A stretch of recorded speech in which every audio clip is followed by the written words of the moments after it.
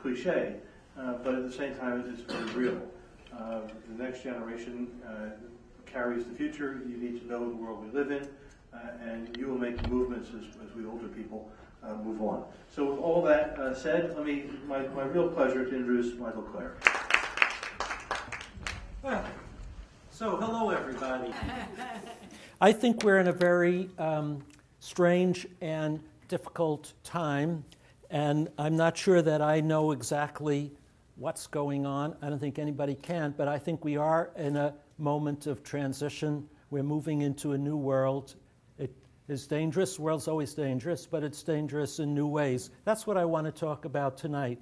And I'll talk for a while, but I really want to have it be a conversation, because I don't know all the answers, and I want to hear from you folks as well what you have to say to this. So my topic tonight is a new Cold War, ?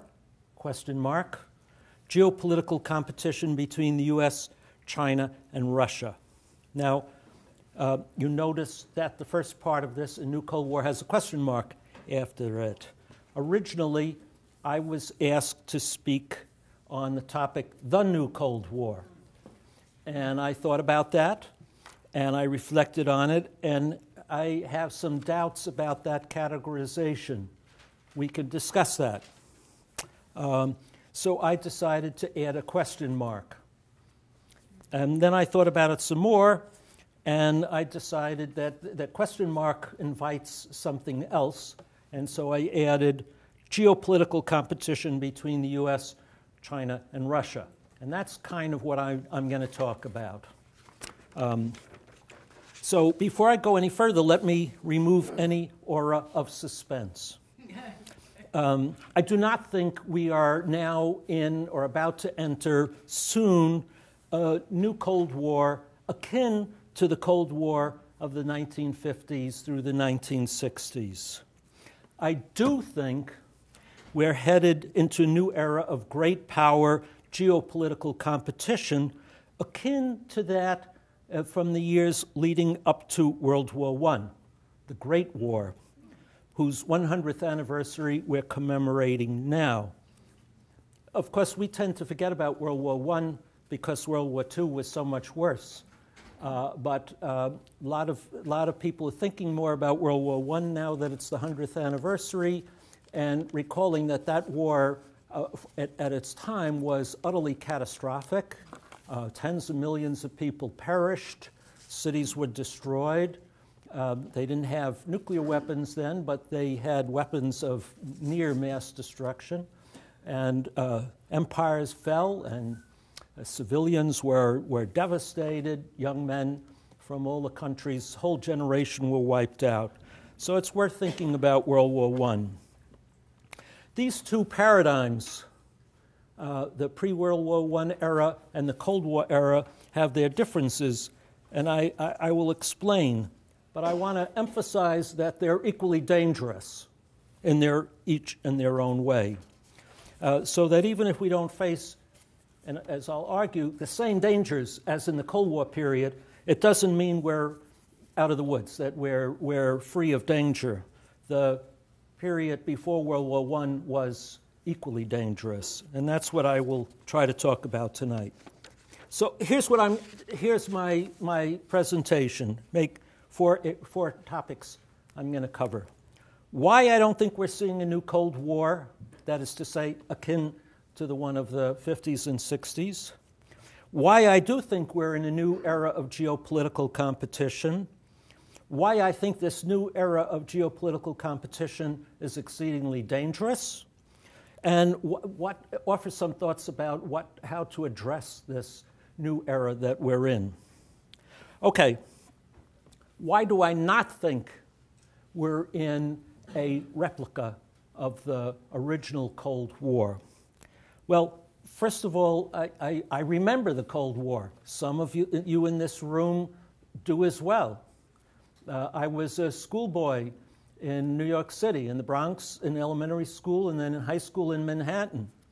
And we all had to go through regular drills of hiding under our desk, and there were drills when we all had to go into the basement of our building because of the possibility of a nuclear attack.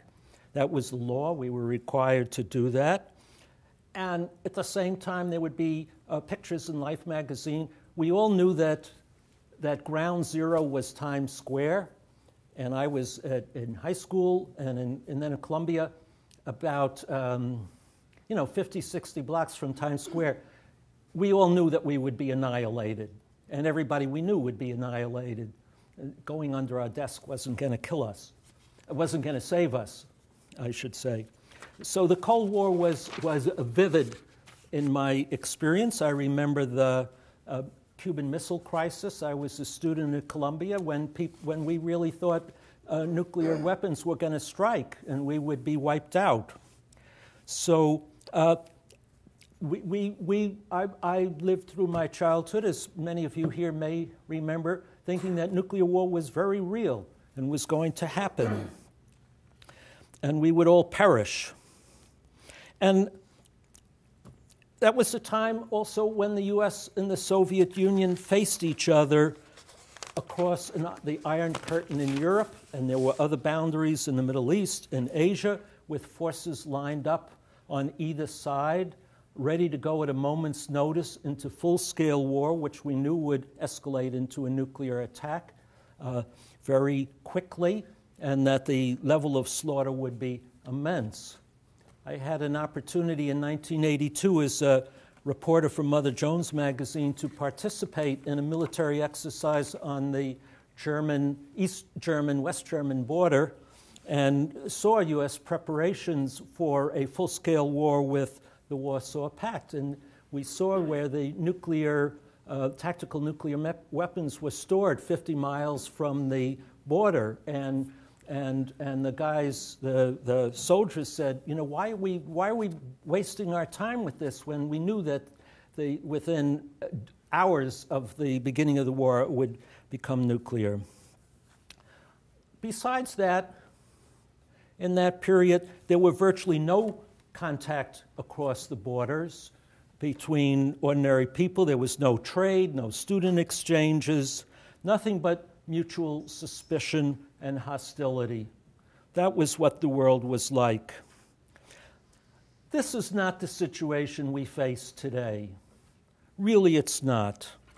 Although the U.S., China, and Russia have significant differences and are supporting opposite sides in a number of local conflicts, we don't have forces lined up at this time, thank gods, ready at a moment's notice to engage in war with a very high likelihood of nuclear escalation. I'm not saying that that couldn't happen in the future, but I don't feel that that's imminent. I don't think it's the same sort of thing. Moreover, there's considerable trade and contact between the U.S., Russia, and China. A lot of students travel back and forth and take classes there. There are corporate joint ventures and a variety of other cooperative endeavors. The Cold War period was also a period there was a kind of stability to it. It was a freaky stability. Mutual assured destruction was not the sort of way you want to keep things stable.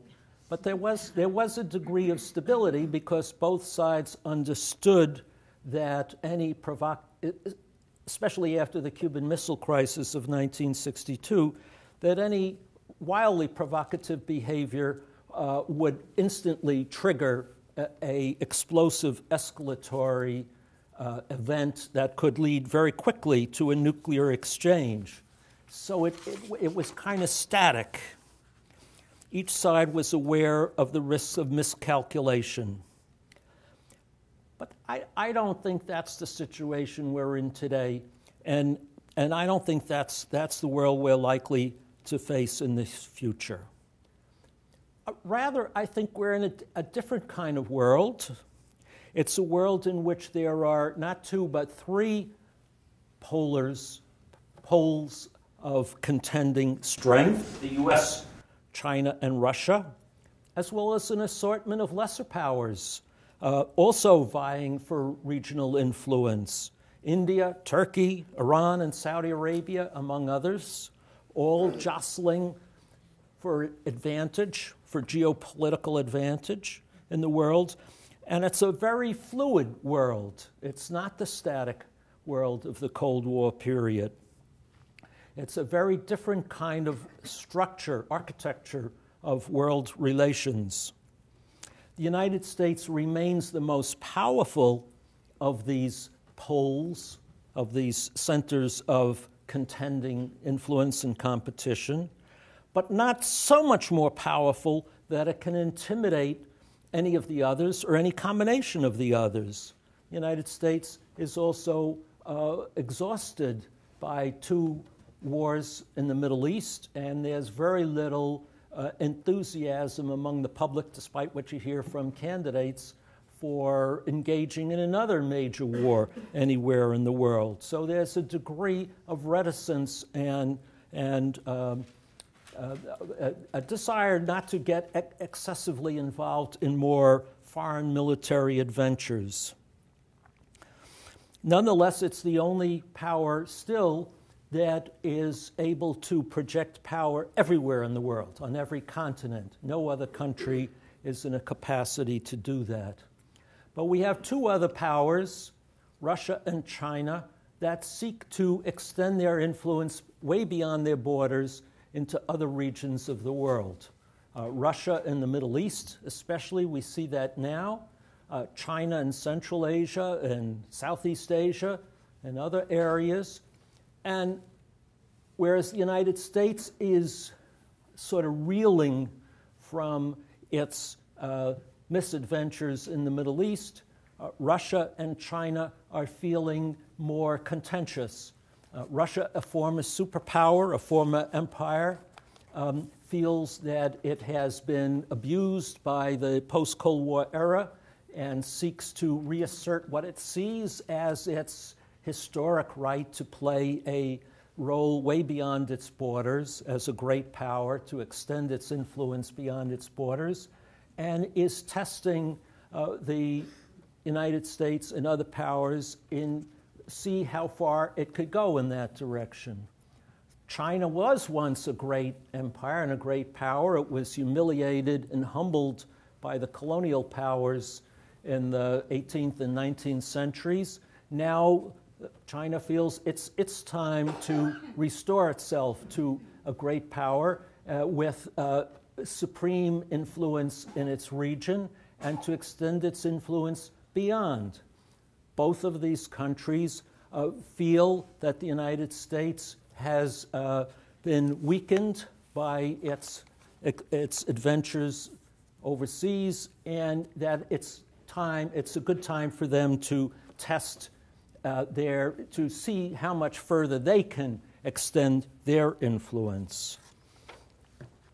And there are other powers, not quite as ambitious, but powers that seek greater influence in their own region. Iran, Saudi Arabia, Turkey, among others, India now, also seeking to extend their influence beyond their territories.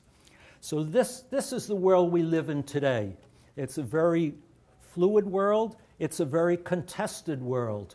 All these countries are vying for advantage, for influence, for control over resources, over significant geographic features in the areas surrounding them, and in many overlapping areas of contention: Central Asia, the Middle East, the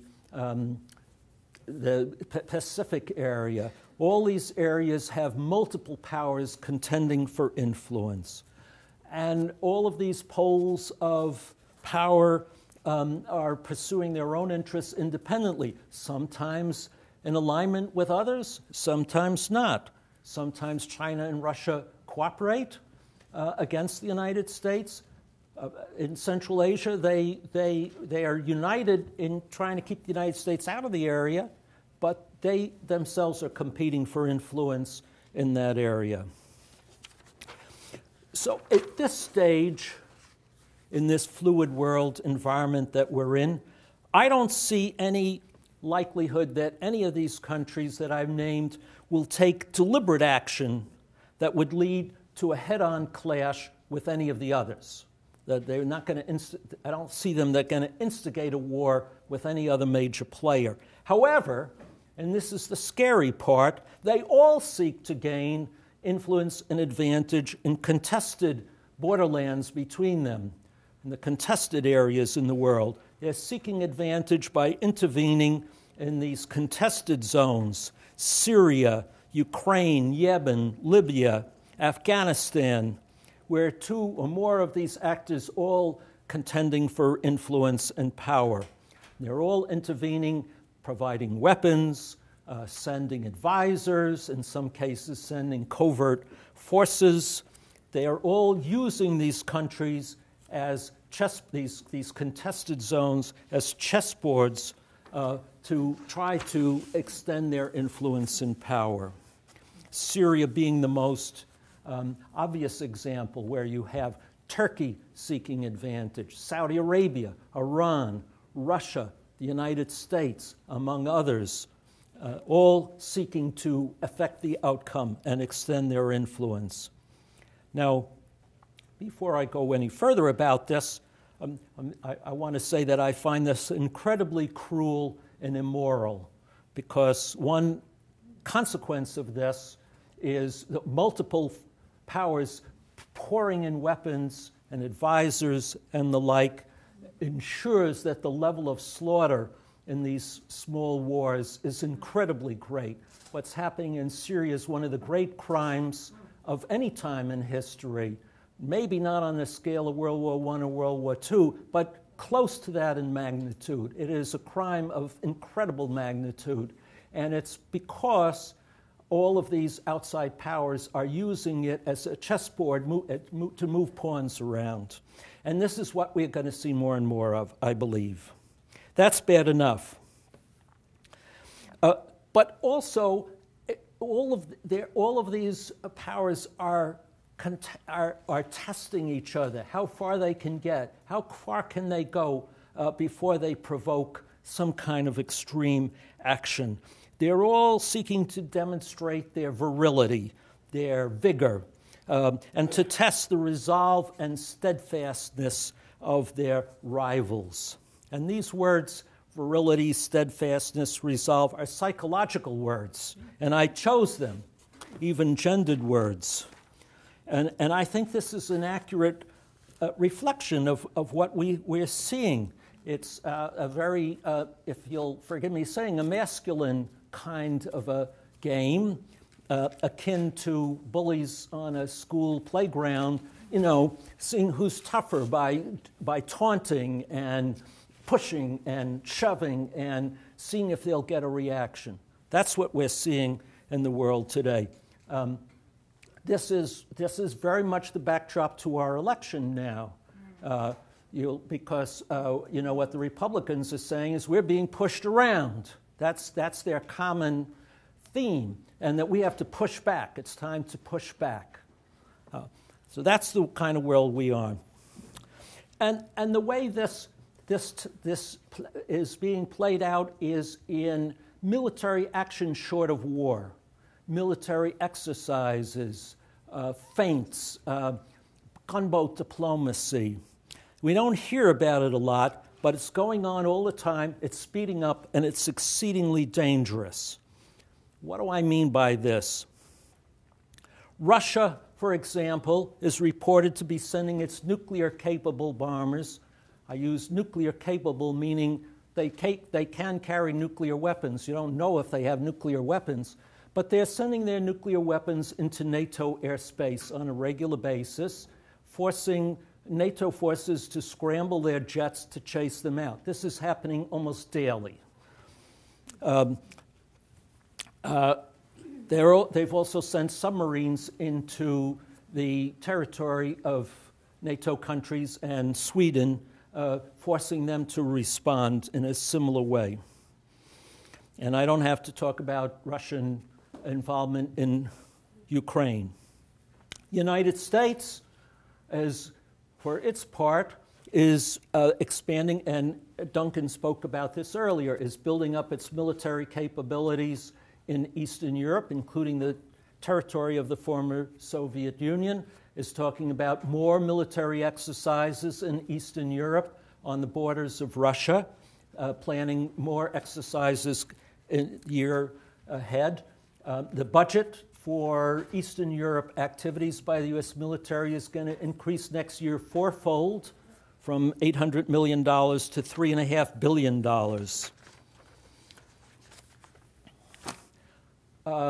I don't know if you're aware. On Monday, Russia announced it's going to hold what they call SNAP military exercises in southern and western Russia, mobilizing its forces, all of its forces, for full-scale war preparation and presumably for exercises. There's some speculation that this is a prelude to greater Russian involvement in Ukraine. Others say it's a prelude to a tougher stance towards Turkey. Turkey shot down a Russian airplane. That's another example I was going to mention. So we're on the verge of this.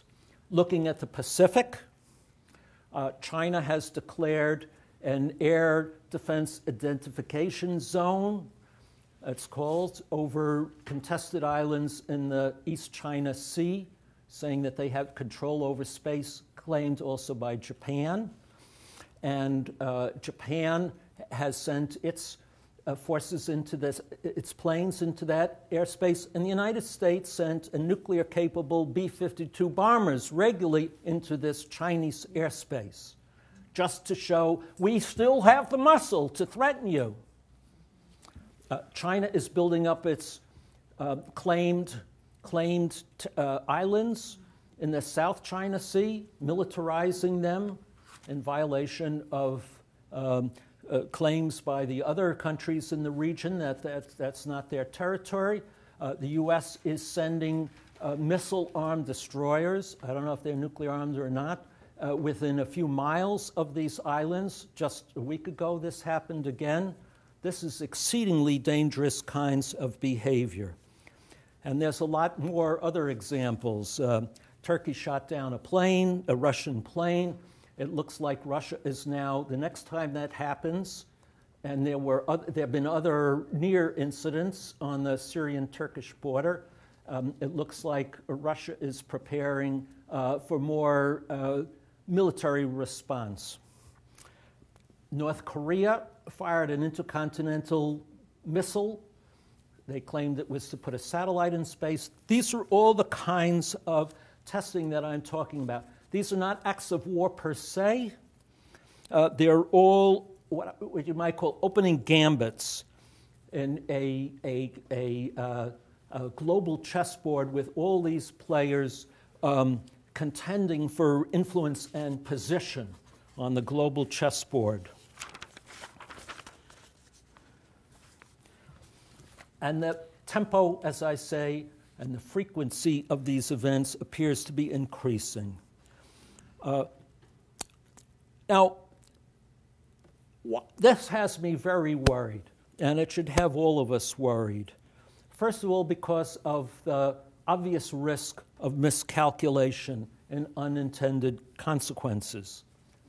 Think how easy it would be for a panicky 20-something-year-old Chinese airman, these are all men, airmen, to fire on a B-52 bomber in Chinese airspace in their air defense zone. We send B-52 bombers into Chinese airspace, and they send up their planes, and a 20-something pilot in a fighter plane is told to intercept that and thinks that the U.S. plane is threatening and to fire on it and shoot it down. We're just a hairbreadth away from something like that happening. Or if a panicky French or American or British pilot sees a Russian bomber entering, they come right up to the coast of the UK, right into their offshore, these nuclear-capable bombers. A panicky 20-year-old has the same reaction. We're a hairbreadth away from that. And these are happening every day. How many near misses is it going to take before something goes too far and provokes a major incident? Now, if that were to happen tomorrow, I have pretty reasonable confidence that President Obama will get on the phone and talk to President Putin or President Xi Jinping, and they'll work it out. I really do, rather than start World War III. That's why I have some confidence. But how confident can we be that this will be the case in 5 or 10 years from now? That I'm not so sure. Especially if these incidents keep multiplying and the political environment worsens. Now, I know there are a lot of reasons to be concerned about the coming presidential election. I don't have to tell you that, right? But this is what worries me the most. What if it's a President Trump or a President Cruz or Rubio, or even for that matter, Hillary Clinton?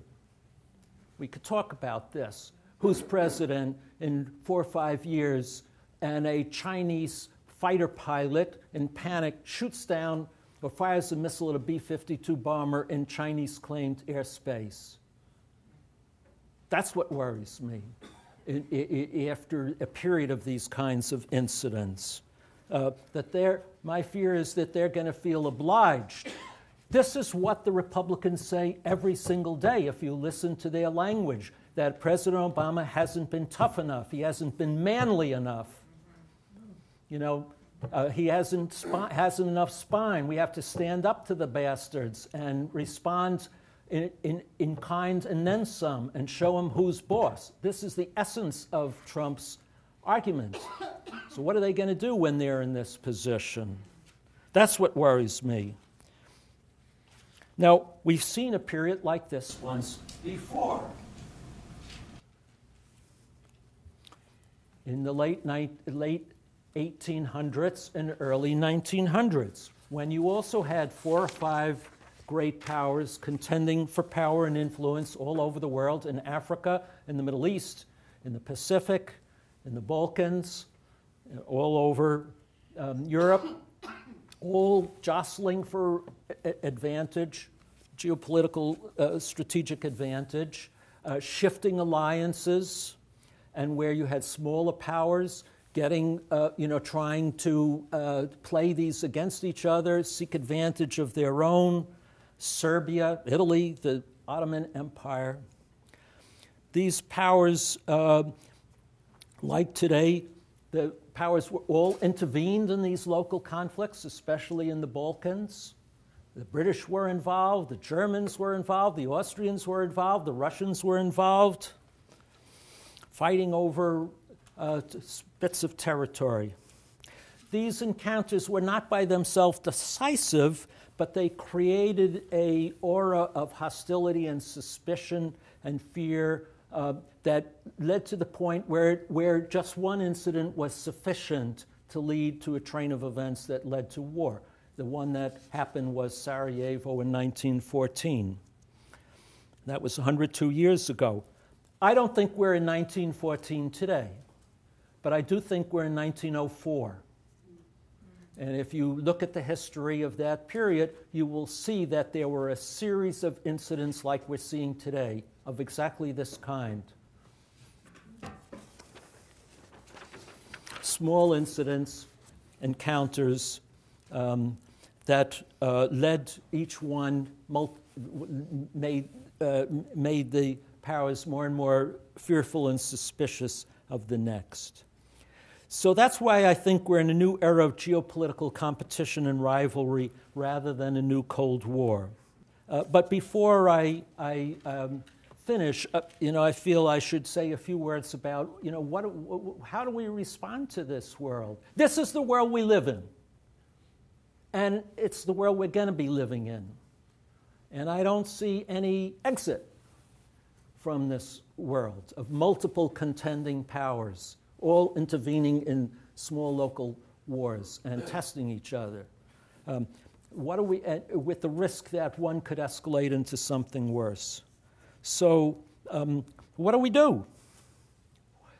It seems to me that one thing we should try very hard is to combat the inclination to engage in muscle flexing and try to find all the ways to stop everything that has this risk of where some panicky 20-year-old is going to pull a trigger and start a war. So no B-52s in Chinese airspace, no American missile destroyers in Chinese claimed territories, for example, no positioning of American forces on Russian territory, none of that kind of provocative behavior. That's so risky and provocative. Now, that's not going to stop Russia and China from engaging in such behavior. So we have to find strategies to persuade that without engaging in tit-for-tat behavior, what do you do? So we have to find economic means and political means and diplomatic means to work with those countries, even while we decry what they're doing, and we should. What Russia is doing is despicable, I believe, and we should let that be known, but work with them to find ways to discourage them from engaging in provocative behavior. And that's going to involve some kind of quid pro quo on things, and that's going to be hard. And I'm not saying I know the answer to this, but that's the direction we have to move in, it seems to me. I think there should be trilateral summits. We had summits during the Cold War between the U.S. and the Soviet Union. We need U.S., Russian, Chinese summits to look at these conflict areas and to see how in all of our interests they can be de-escalated and resolved. And what has to be done, what kind of quid pro quos on all sides are there that would bring down the tensions and eliminate the risk of unintended escalation. That's what we have to worry about, unintended escalation.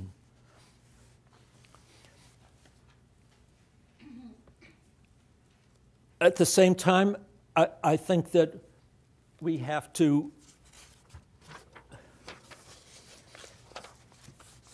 think strategically about how to avoid the kinds of behavior that will, because the United States is the most powerful of these countries, and the one that the others are testing themselves against, we have to be mindful of not doing things that's going to incline other powers to align together against us. And as an example I will give briefly is the pivot to the so-called pivot to the Pacific that the Obama administration and Hillary Clinton in particular has supported. That they now call it rebalancing to the Pacific, less threatening. They claim this has nothing to do with China. It has everything to do with China. It is intended to constrain the rise of China. Building new bases in Australia, now going back to building bases in the Philippines after we were thrown out of the Philippines, providing arms and aligning with Vietnam against China, building ties with Burma and Mongolia, all in an effort to, and Indonesia, to constrain China's rise. Not only is this turning the entire Chinese population against the United States, but also pushing China to move closer to Russia. And they are moving closer in strategic terms. China buying more Russian weapons, buying more energy from Russia. This is the worst thing you would want to do, is to create anti-American alliances. It's a madness. So avoid behavior that's going to unite other poles, other powers against the United States in a military fashion. There's more to say about this, and we have to think creatively. Think back Imagine this is 1904, and we know what happened between 1904 and 1914. All the mistakes, there were turning points in that road that could have been avoided. That's the way we have to think strategically today. What could be done to prevent that kind of escalation of events that led to World War I? That's the way we have to think today. How to reduce this geopolitical competition, the muscle flexing, and reduce the risk of unintended escalation that would lead to a real war. And that, I think, is the task of today. And I'll stop with that. I'm very, very eager to hear what you folks think about what I said. I welcome disagreement as much as anything else, and also thoughts about where this might lead. So I'll finish there. I promised Joe that to have the first crack at me. Okay. Well, I don't want to do a crack. I mean, just to say that I work very closely with the Japanese peace movement, and just to appreciate in terms of wild cards out there, the Japanese government and their prime minister is actually the grandson of a Class A war criminal who's doing his best to turn the clock back to the pre-war period and moving very hard and quickly to further remilitarize Japan, change the Constitution. And just to say that the vision of the Constitution that they have is chilling. It's absolutely chilling. And they were the ones who provoked the crisis with China over the Senkaku Diaoyu Islands and kind of opened that period. So be aware of that. I guess the question I have is thinking in terms of how we go forward. And I very much agree with your analysis. I wonder if you see the frame of common security. I think we need to have a positive alternative vision to move people toward. And we need a framework that gives people an idea that it could be better, an alternative to this. I wonder if the concept of common security that was developed at the end of the Cold War and helped to end it is something you think might be useful at this stage. What do you mean by that? Well, my understanding, growing out of the Helmut Commission, was the idea that, okay, you've got these contending powers and forces, that in the process of the military buildups and testing, you're actually inciting fear on the other side, which leads them to increase their military, and you spiral up. My understanding of the diplomacy that took place then that led to the Intermediate Nuclear Forces Agreement is that in those negotiations, each side named their fear. Each side then attempted to negotiate a way that reduced that fear in a way that didn't ultimately weaken them. And you move toward a common security arrangement. You recognize that our side is not going to feel secure if your side feels insecure. It's a basis for hard-headed negotiations, not for easy kind of you're stuff. Bringing that back to me. Joe, I appreciate your thought that we have to find a positive framework. I don't think that'll work because this is not being driven by fear of mutual annihilation. This is being driven by a competitive struggle for power and influence by countries that feel that the world is more ripe for exploitation and predation. And what the Republicans are saying is we should reintroduce fear into the equation, which I don't find that a very comforting idea. So how do you deal with this new world? I think finding as I say, the victims of this is not Russia or China or the United States. It's the people of the chessboard countries, Syria, Yemen, Libya, Afghanistan, that are being treated as people to be slaughtered in the name of this competition, and somehow it's a humanitarian impulse to save the innocent that maybe has to be given more highlight. I think what's happening in Syria is just criminal, and you know, words escape me. All right, I'll take other questions. 1, 2, 3, and then I'll get everybody else. At the level of countries, this is not being expressed so much as the U.S. versus China, the U.S. versus Russia, but it's being played out in other battlefields where it's local groups, local communities that are struggling, and they are being victimized, they are being taken over by the great powers as tools, as pawns, you know, literally as pawns in this larger geopolitical struggle. So it is local people who are the victims of this process, as was the case. You know, what started World War I was the attempt of the great powers to take, you know, to dominate what was happening in the Balkans, where you had a lot of local different ethnic groups on the ground struggling with one another. In my comments, I said very clearly that the U.S. remain the most powerful country, and it's the only one that has a global presence. I said that very clearly. I also think that it is, as you say, a hegemon in decline.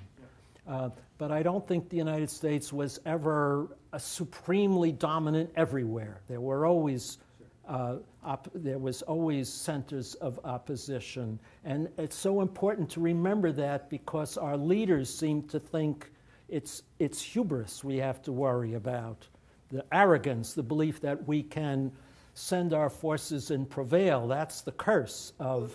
So let me finish. Yes, what's dangerous, this is not about right or wrong.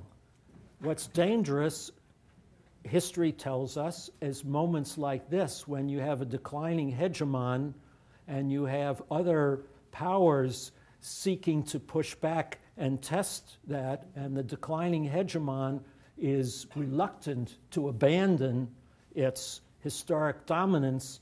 That's when you have the risk of multiple wars arising. That's all I'm saying. I'm not trying to say one is the cause of it. It's the situation we're in that makes this so dangerous. And that's not with what, the young people who are going to be around in the future are going to have to deal with the fact that China is a rising power, is testing us, and is pushing back, and that American leaders are going to have to figure out how to accommodate to this reality. And Russia is pushing back, and we have to accommodate to that reality in a non-provocative way. That's all I'm saying. Otherwise, we're doomed. To what degree does ideology play a role in this geopolitical competition? Well, in China, I don't know how much you would call it an ideology, but there is certainly a belief that China's time has come, that China is entitled to plant its. That's not the word. That China's time has come to be treated as one of the great powers of the world, that it's entitled to be treated in a new fashion as a great power, and that it is a great power, not just on Chinese territory, but to extend its influence beyond its territory. So whether that's a greater China or a great China, now, I don't know if you call that an ideology, but it is certainly something that is widely shared, not just among the leadership, but among the Chinese. That's what people told me anyway. So the sense of China's destiny to play, that they're the new superpower of the future, and that I think has a real consequences. I know that the last time, or one of the times, the Secretary of Defense was in Beijing, met with his counterpart to talk about this. His counterpart, whose name I can't remember, said, this is all well and good, but those islands are ours, and we'll use any means necessary, including military force, to take them over. So I don't know how effective they are, because these are political decisions. And all of these actions are political gambits. And as I say, we're in a period of testing, and we now have a presidential election where this is a main theme where the Republicans are trying to outdo each other in how tough they're going to be in response to these gambits. So it's at the political level that I worry, much less than the military. I think Russia has a kind of ideology that we are a great power, that has been a great power throughout history, that we were denied our rightful place in the world hierarchy of nations by the vindictive Americans after the end of the Cold War. And we've been mistreated, and therefore we're going to restore our rightful place. This is Putinism. I think that's kind of ideological, but it's not ideological in the sense it rests on communism or socialism or anything like that. That's the best I think I could do. What's the question? You're all aware of the Sunni-Shia divide. And Saudi Arabia is supporting Sunni forces in Syria, in Yemen, in other countries. Iran, a Shia state, is supporting Shia forces in Hezbollah and in Syria, Assad. Russia is aligned with the Shia. China's Uyghurs, I believe they're Sunnis, they're moderate Sunnis. And the Sunnis, there are more Islamic fundamentalism and jihadism taking root in Russia. So, yes, this is an area of possible collaboration. There was some of that after 9/11, and then it sort of dissipated. So I see that. I've seen references to what you're talking about in the media here and there. So it's a very interesting question. There is a resource dimension to this, in that Iran has the largest natural gas reserves in the world, and Russia has the second biggest. And there's talk of them collaborating.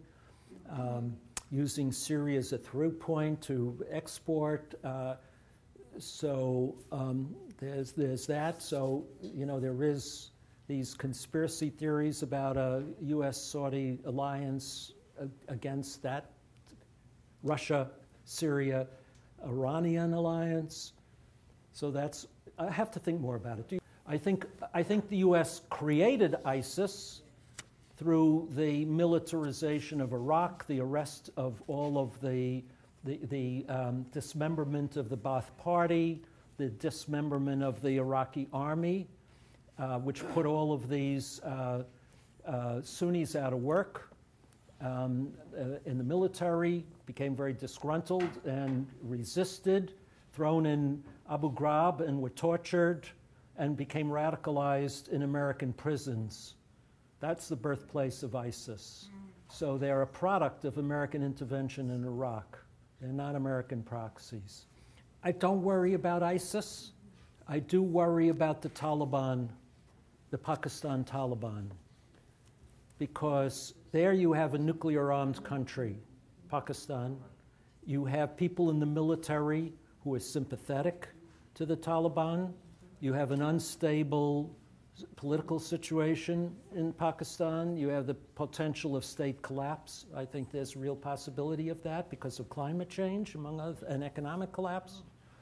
And there I could see elements of the military collaborating with Taliban. And that worries me. And, something has changed in the world. When I wrote my book, Blood and Oil, I pictured a world, as did most other analysts at the time, that by now we would be running out of oil. And that's not what's happened. Instead, we're sinking in oil, or drowning in oil. There's too much oil in the world.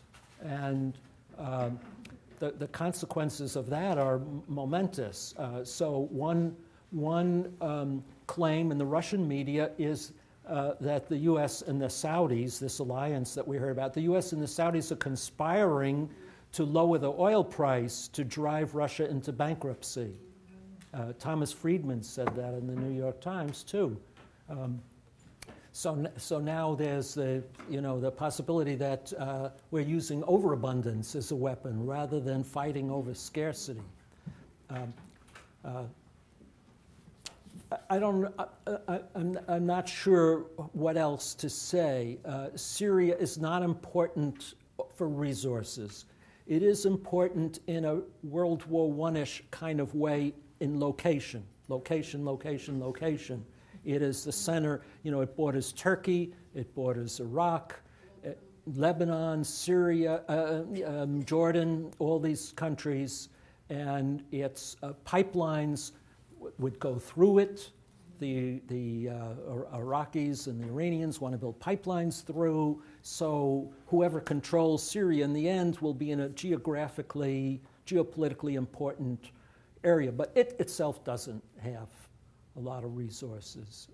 Central Asia has a lot of resources, and there's an intense competition going on between Russia and China and Turkey and India for control of the natural gas and oil of Central Asia.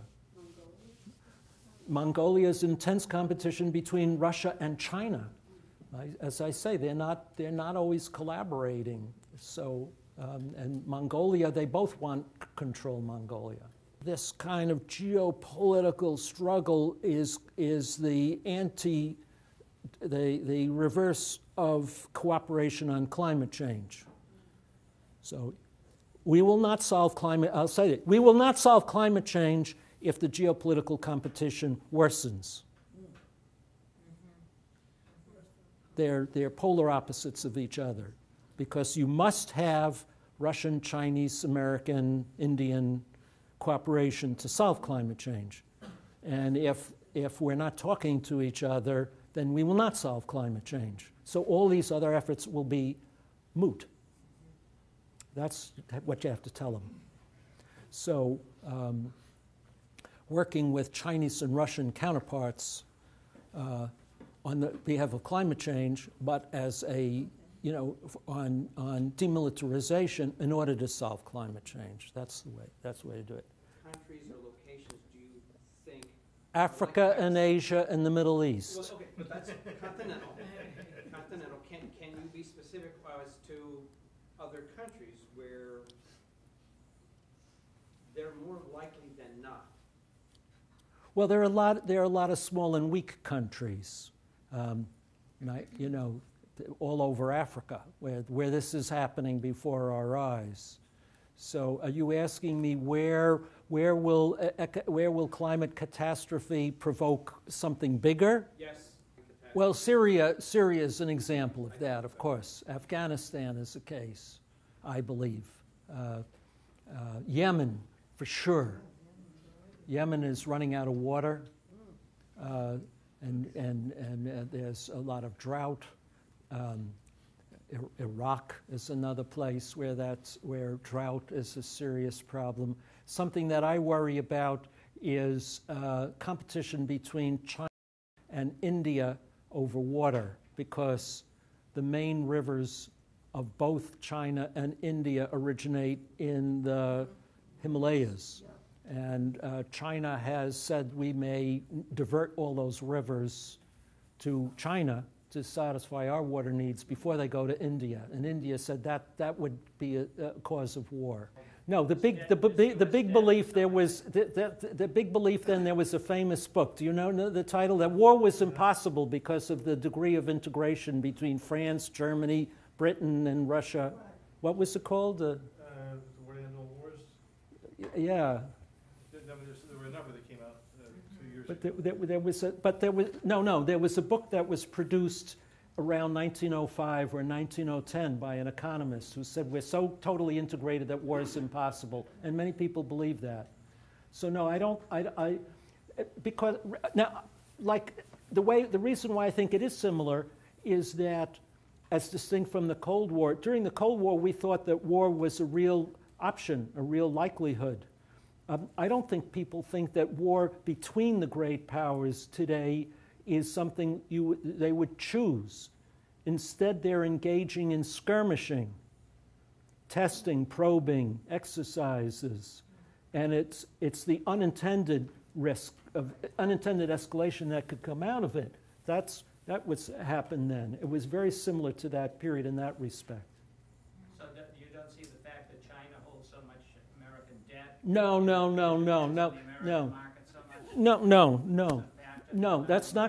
That's not stopping them or us from sending warships in a near collision course in places. No, that's not what's holding us back.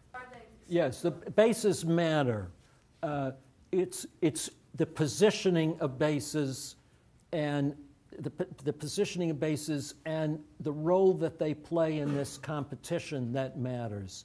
So the U.S. has lots of bases in Asia, but when the U.S. has acquired new bases in the Pacific, one in Australia, and now they're going back to Subic Bay in the Philippines, and I remember very well because there were so many activists back then who were opposed to that was the biggest American base in the world, Subic Bay. The Filipino population rose up against it. Now we're going back to Subic Bay. Those are signals of intent aimed at China. They're statements to China, we're going to push back against you. So they have this symbolic, like I say, we're going to shove it to you, a little bit. Russia is building up its bases in Syria, and they're clearly creating. They have two bases in Syria, and they're expanding them. And the implied threat here is that if there is some kind of effort to create a no-fly zone or something like that to protect the civilians, Russia is going to sabotage that. It's successfully sabotaged that effort, whether you think that's a good idea or not. China has in the process of acquiring its first base in Africa. And this strikes me as it's not a big military base. They're not militarily significant, they're geopolitically significant. So bases matter. It is a complicated world, and that America remains powerful, but now there are other countries that also have power and are contending with us. China has a lot of military-industrial complex too. So does Russia. And they are building up their strength in relation to the United States, and that makes the situation so dangerous. So I agree with some of what you say. Thank you very much for thank you. Thanks so much.